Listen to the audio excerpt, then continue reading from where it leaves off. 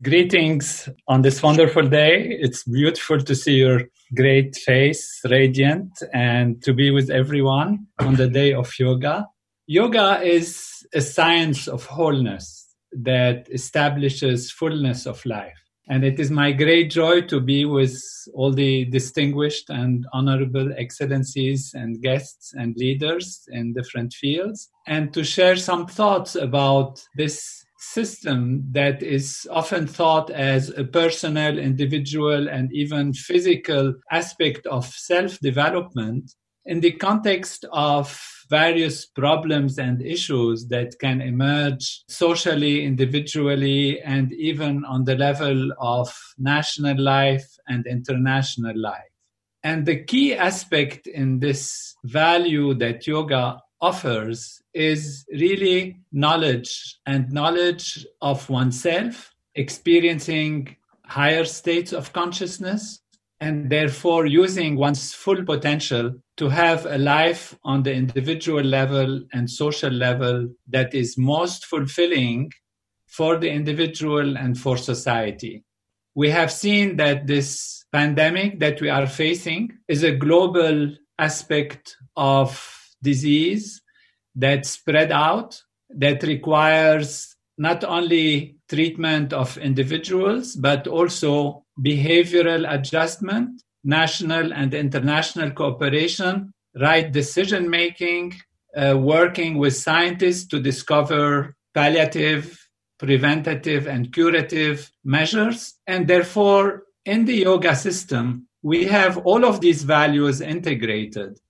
And we should remember yoga in its essence is, of course, unity, but not only unity of mind and body for the individual, but also unity on the level of society, unity on the level of nations, unity on the level of individual and environment. And therefore, it is something that addresses all of these values. And it addresses all these values on the level of consciousness, on the level of awareness. The yoga system belongs to what is often called the 6 systems of Indian philosophy, which are 6 branches of the Veda, Veda meaning knowledge, and that's Nyaya, Vaisheshika, Sankhya, Karma, Mimamsa, Yoga, Karma, Mimamsa, and then Vedanta.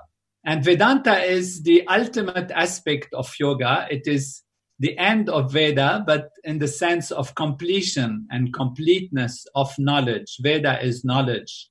And yoga leads to that unbounded knowledge that the reality of life is consciousness. And it's from consciousness that emerge the physical aspects of existence. It's not the other way around. Modern trends of science, they try to think that it's the material value, the physical, that leads to the mental, that leads to consciousness and awareness. So matter gets organized in a certain way, and then it creates a nervous system, and then the nervous system is able to be conscious. In the Vedic tradition, and the Vedantic tradition, and the true yoga tradition, it's the other way around. It is actually a field of being, which is consciousness, that then manifests itself in very specific ways as matter. And modern physics has discovered that indeed the aspects of reality that we see on the surface, which are objects made out of molecules, molecules are made out of atoms, atoms made out of elementary particles, elementary particles are made out of fields of energy, and that these fields of energy are gradually unified through quantum layers, from quantum mechanics to quantum field theories to unified field theories that show there is one field, unbounded field of being that actually manifests as these fields of energy, particles grouping together, becoming atoms and molecules, and then objects.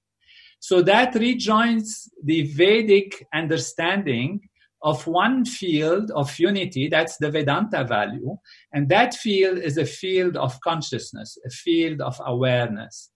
And tapping into that field, one taps into the field of infinite unity, which is the true value of yoga, that connects everything with everything, that connects the mind with the body, mind and body with the environment, environment with the universe, and creates a wholeness on that level.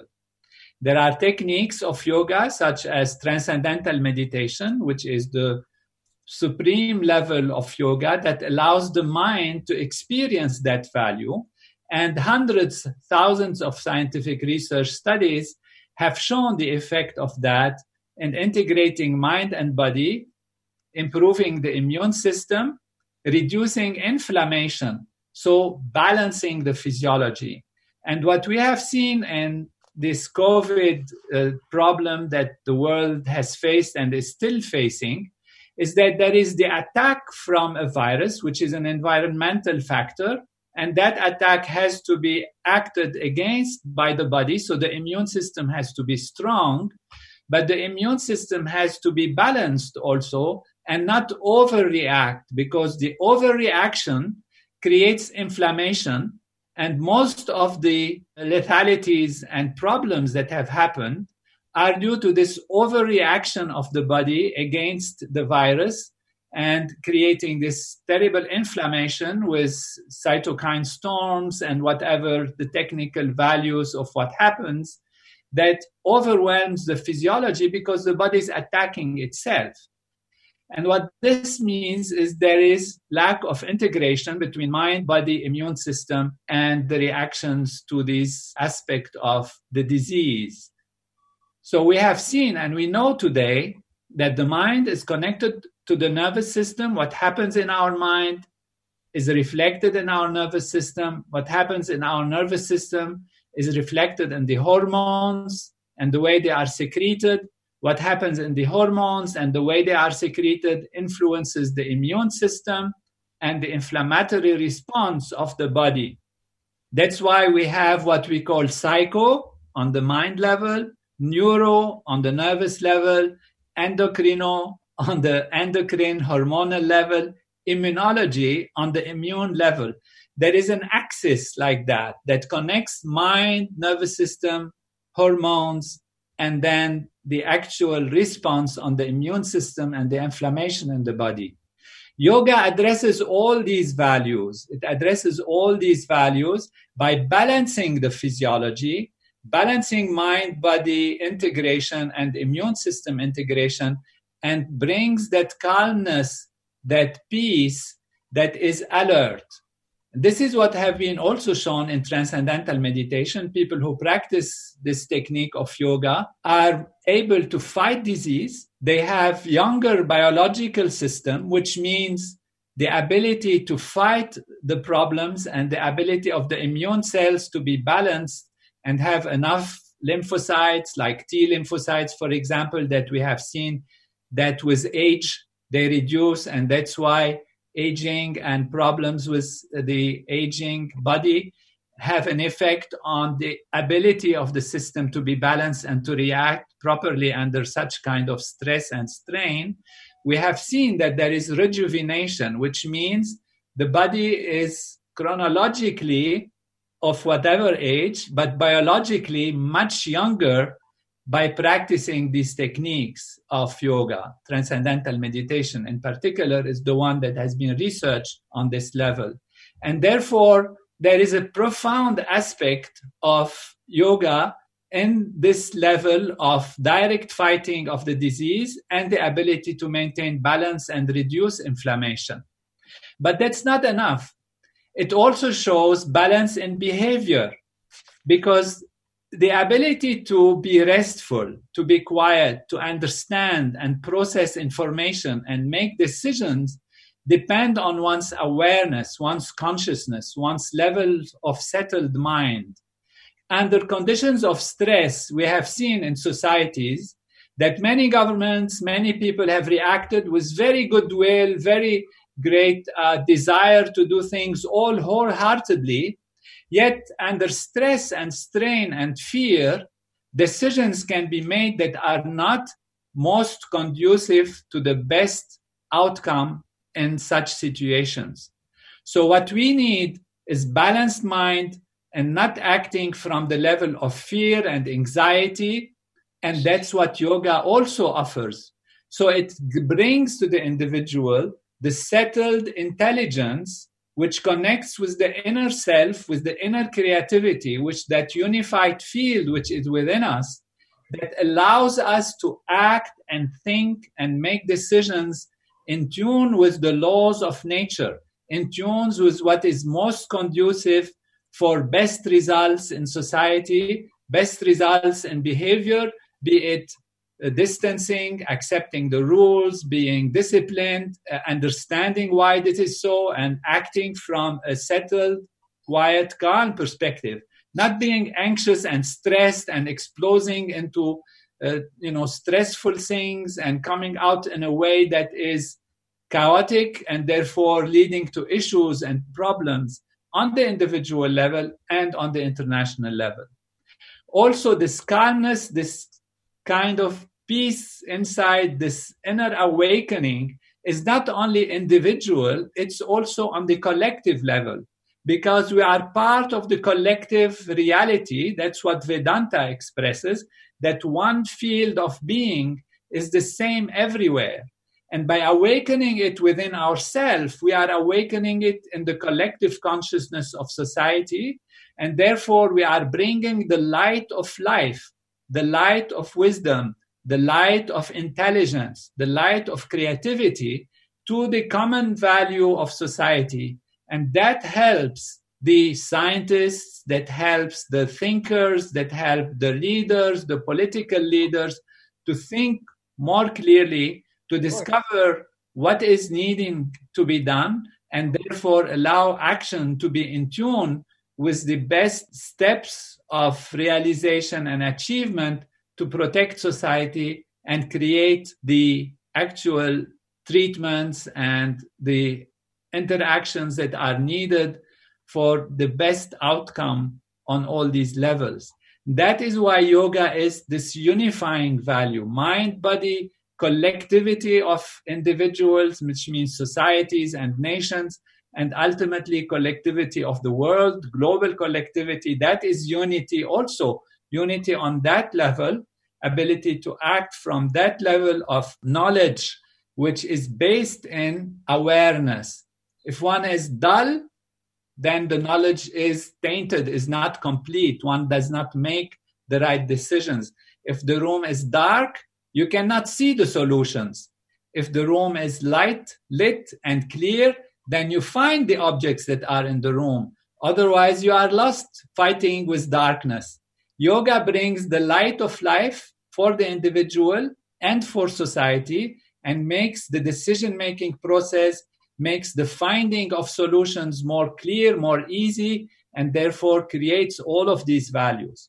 Of course, there are all the other values that come from the whole system in Veda, which includes Ayurveda and all other aspects that deal directly with certain herbs, certain plants, certain postures or physical postures to relieve the stress from the body, to prevent disease, to strengthen the immune system also. But I always like to highlight that value of consciousness, which is ultimately the true reality that allows us to make right decisions, to go out in life and find the solutions in the most effective way. And yoga is such a fundamental aspect of life, such a fundamental aspect of what makes us make decisions. Because even on the physical level, we do things on the physical level. But who is the doer?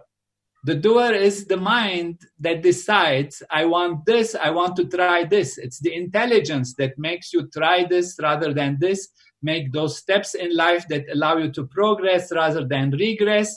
And where is this mind functioning? It's functioning on the level of your awareness, of your consciousness.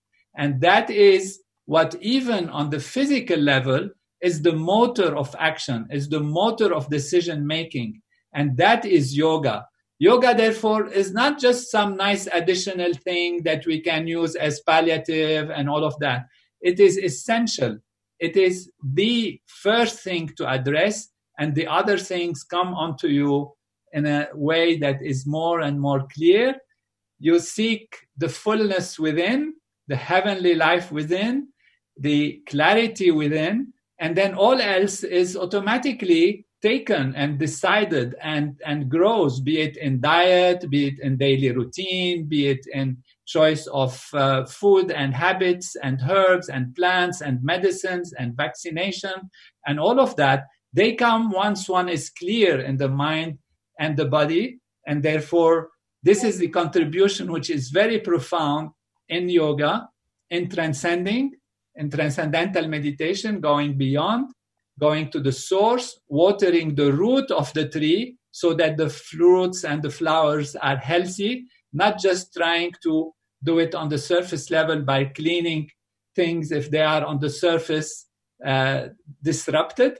Then go to the roots, water the root so that the tree is healthy. And when the tree is healthy, it brings the best fruits for life to be lived in fullness and wholeness. And I feel great gratitude for all organizers, Amarjit Bharmaji and all the other organizers, and of course, India, the land of the Veda, and Sri Modi ji and all the parliament and all those in India, different parties that are also present and supportive of this system to give to the world health and wholeness and fullness and fulfillment. Thank you for inviting me to participate again in this wonderful day of unity, of yoga, to create a life on earth which can really be lived on a heavenly level.